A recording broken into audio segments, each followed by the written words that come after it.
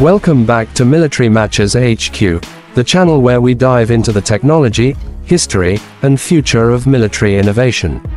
Today, we're focusing on something that's turning heads across the defense world: the Combat Air Flying Demonstrator, also known as the flying testbed for the United Kingdom's next-generation fighter aircraft. So, what exactly is this demonstrator?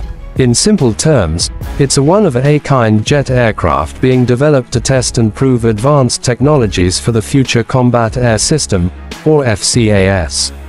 This system will eventually lead to the creation of the Tempest fighter jet, a project being led by the UK in partnership with Italy and Japan. Think of the demonstrator as a bridge between concept and reality, a way to test the big ideas before they're put into full production. The aircraft itself is being developed by BAE Systems in close collaboration with the Royal Air Force's Rapid Capabilities Office, Rolls-Royce for the engines, Leonardo for avionics, and MBDA for weapons integration. What makes it remarkable is not just its purpose but the sheer speed of development. Britain hasn't built a flying demonstrator of this scale since the Eurofighter Typhoon project decades ago. That puts into perspective just how significant this step really is.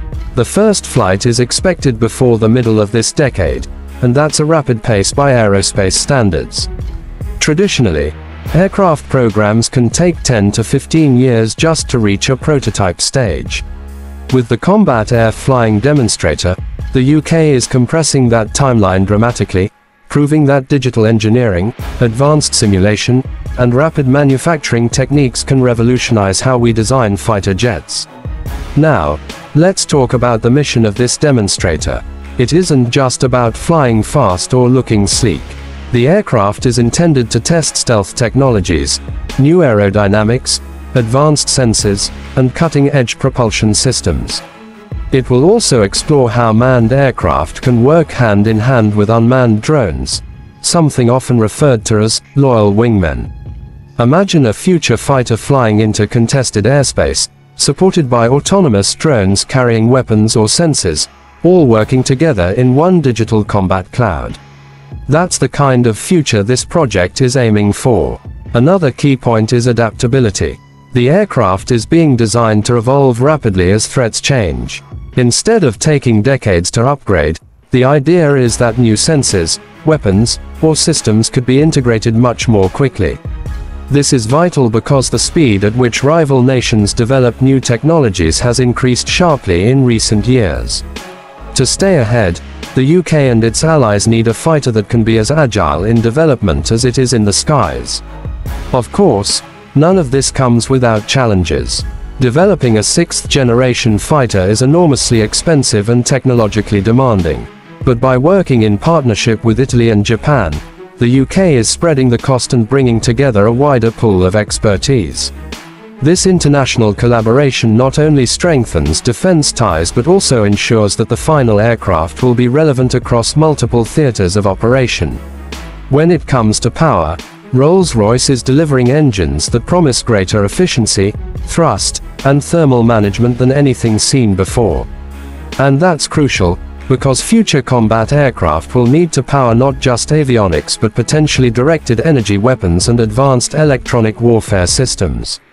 The demonstrator will give engineers the chance to validate those engine concepts in real flight conditions. So why should we care about the Combat Air Flying Demonstrator? Well, it's more than just a prototype. It's a statement that Britain is serious about staying at the forefront of air power in the 21st century.